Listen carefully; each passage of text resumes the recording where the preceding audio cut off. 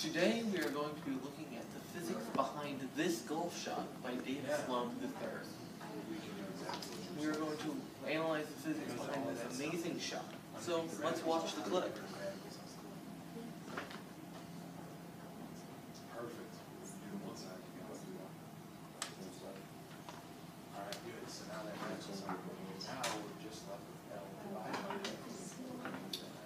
We are going to be looking at the physics behind the inclined plane at the end of the shot. The projectile motion of the ball through the air, the impulse momentum of the club hitting the ball, and the circular motion of the club itself. First, to analyze the physics behind the inclined plane is Keegan Fischer. Go. So now we're going to be observing the inclined plane that the golf ball travels along, and about the speed at which it goes down that inclined plane. For this, we're going to assume the inclined plane is approximately 10 degrees, pretty slight, not bigger than what we probably expect on most golf course greens. So we draw the free body diagram. Of course, the ball will be here. We've got the force of gravity acting down on the ball, and then the normal force here. The mass of a golf ball is approximately 0.04593 kilograms, and the force of gravity is 9.8 meters per second squared. So from there we go over to force equals mass times acceleration. Of course, we know that the mass is 0.04593, and then we multiply that by the force of gravity, 9.8. So for the force of gravity upon the ball, we get 0.450114 newtons. We'll take that down to here to find the x component for which the ball is traveling on. So f of x would equal f sine theta. We're going to take the f we got here and bring it down here. So we get f of x equals 0.450114 times sine of 10, 10 being the angle of the center. Therefore, we can get the f of x would equal 0.07816 newtons. From there, we go to force equals mass times acceleration again. As shown by the arrow, we'll just take this and bring it up to here.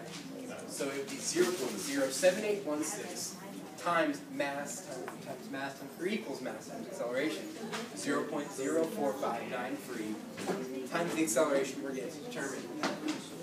From there, once we determine it, we get that A is approximately 1.7 meters per second squared. And now we're going to observe the projectile motion of the ball with Brian. So now we are going to be analyzing the actual flight of the ball during this amazing shot. We're going to be looking at the projectile motion. Specifically, we're going to try and find the initial velocity that the ball took off at. So we can look at this equation, x equals VOT plus XO. This specifically refers to the speed of the ball in the x direction. In other words, along this way. Because we know that the only acceleration acting on the ball while it's in midair is actually due to gravity, which is in the y direction. So we can ignore that for now if we're looking at the initial velocity of this ball. So, and furthermore, we can take the XO out because we can just assume that XO was 0. So now we have x equals VOT, the initial velocity times time. Fortunately, we know the distance that the ball traveled, approximately 90.13 meters, and we can measure from the video the time it took for it to travel that distance, about 6.36 seconds. From that, we can determine, just simply by dividing, that the initial velocity in the x direction was 14.17 meters per second. But this is only in the x direction. If we look here, we can split up the initial velocity into two components, x and y. Now, in order to actually take into account the initial velocity, we need to recombine these two components because we have the x, and now we need to find this line here. So simply we know that cosine 12.85, because 12.85 is the approximate angle. Thank you to the PGA for keeping amazing statistics. Cosine 12.85 equals 14.17 over x. In other words, cosine equals adjacent over hypotenuse.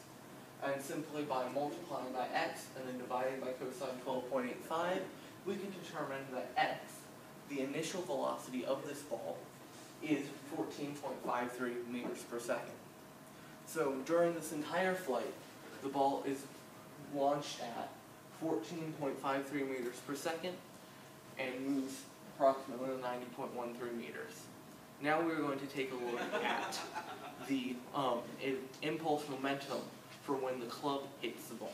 Thank you. Go. So now we're going to be looking at the impulse momentum as the club hits the ball. We can do that by looking at the equation P equals mv. So we have the 0.04595, which as we explained earlier was the mass of the ball, times 14.53, which is the velocity that Brian found when he was talking about the projectile motion. So with that knowledge, we have P equals 0.667 Newton seconds. So then we do F times T equals delta P. So F times 0.01, which is about what we estimated to be the amount of time between the ball and the club. You set that equal to 0.667. And then from there we got F equals 667.59 newtons. And of course, keep in mind that in reality, some of this energy would be lost in sound. Back to Brian. So far we've looked at the speed and force on the ball, but now we're going to look at the speed and force on the player using circular motion. So we know that the circular acceleration equals v squared over r, and we know that F equals ma, force equals mass times acceleration.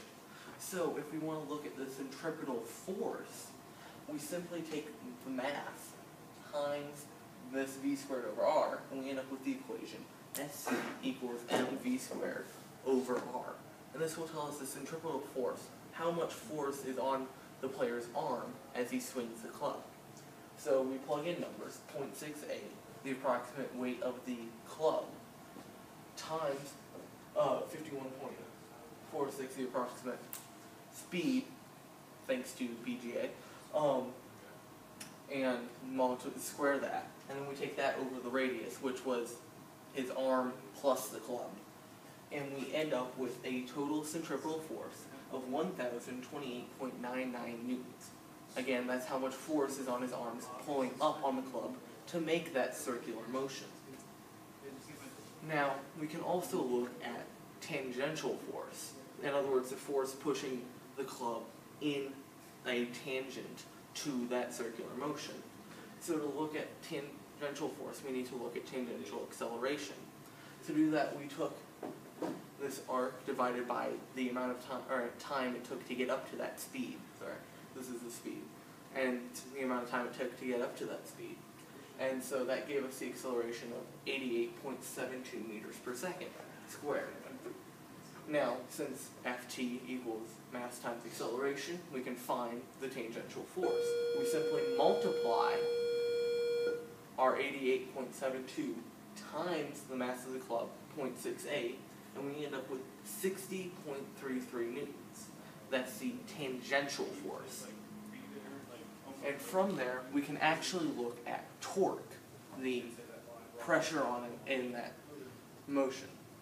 So we take this tangential force and we multiply it by the length of his arm up to his shoulder to look at the torque on him.